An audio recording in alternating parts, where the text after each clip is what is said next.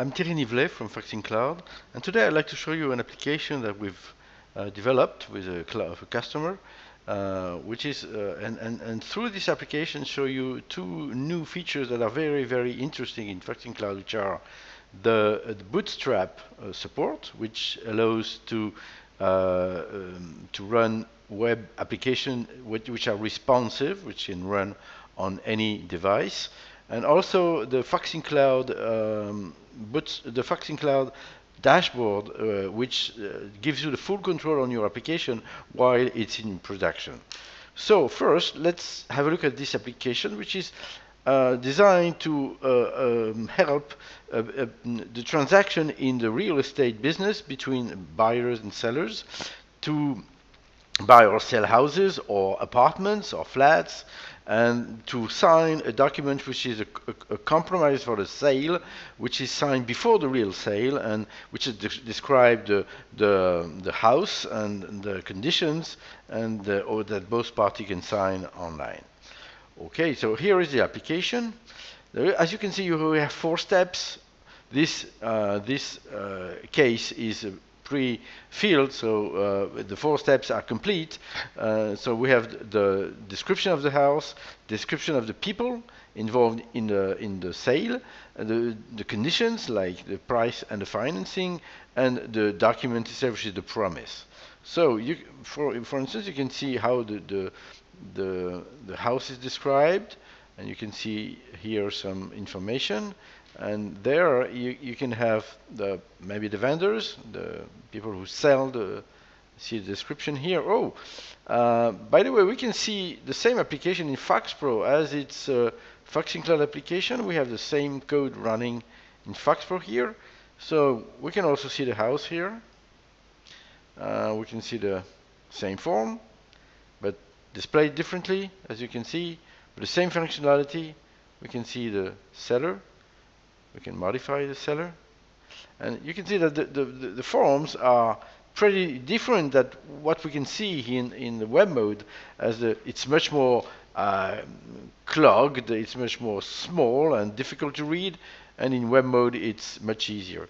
And also in web mode there is a big advantage, that is that we can run in responsive mode, which means that the same form can be seen like here in an iPhone 7 or in an iPhone 8 Plus, which is a little wider. You can see where we keep the menu, which is still here. The 4 steps are still here. And then we have maybe, let's say, an iPad somewhere. Yeah, iPad. And we can tilt the mechanism.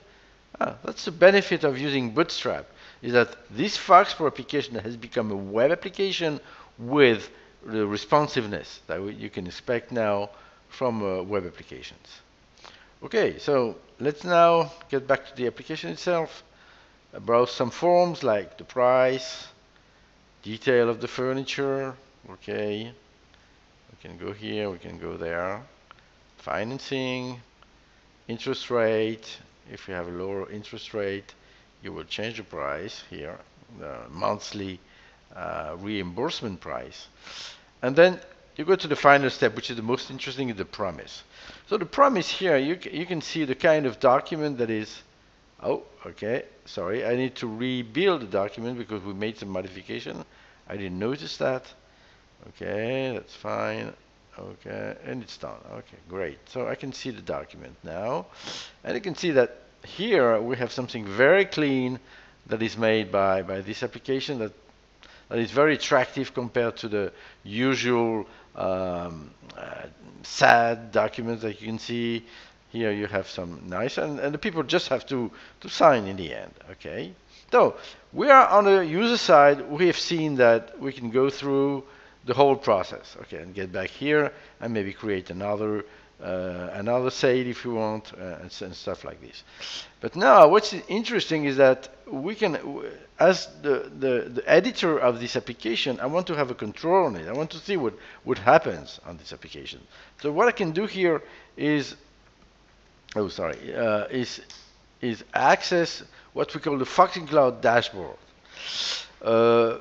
this Faxing Cloud dashboard here gives me the full control on the application. Normally it's protected. Here we already did we did access previously, so we had a direct access. But normally there is a dialog to access here and to give the credentials. So here you can see the number of requests that we've made, when the application started 3 days ago, result is okay, and how many tables we have in the application data session. What are the settings that we have on this data session? What are the general settings for FaxPro here? How many forms we run? Now you can see we have 23 forms, and we have some warnings here that this form is a little slow, 2.9 seconds compared to the others which are closer to 0.8 seconds or 0.56 seconds. On this form we had 687 user action. So we know that it's a pretty much used form. And here we have some properties on the screen, or properties on VFP. If we take another example here, we can see that we have also some public variables that can be managed by the application, and that we can see in this dashboard. We can see the value. So we have the control on what happens on the server through this very simple dashboard. Also we have the users. So how many users do we have? And how many users did we have in the past? As you can see here, we can investigate on the months before or on the year before, but here we only have one, so it's not very interesting. It's a recent application. And maybe we can test on another example, like here. You can see here how many users we have had in the past months. Or here, if we can accumulate all the applications that are running on this server and see what's been happening on the past month. Okay, and now the next step is the server itself. The server itself is the machine on which we run, how many files we have in the temp folder, how much memory we use, and what is the version of Faxing Cloud that we're running now, and what is the version of Windows that we have.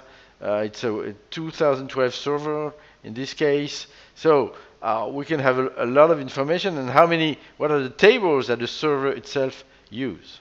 So as you can see, we have a neat kind of adaptation of a FaxPro application into a web application that is responsive, and we can get a lot out of this application. Okay, thank you for viewing this video. Sorry for my difficult English. I hope you enjoyed that, and stay tuned to have some more videos in the future. Thank you.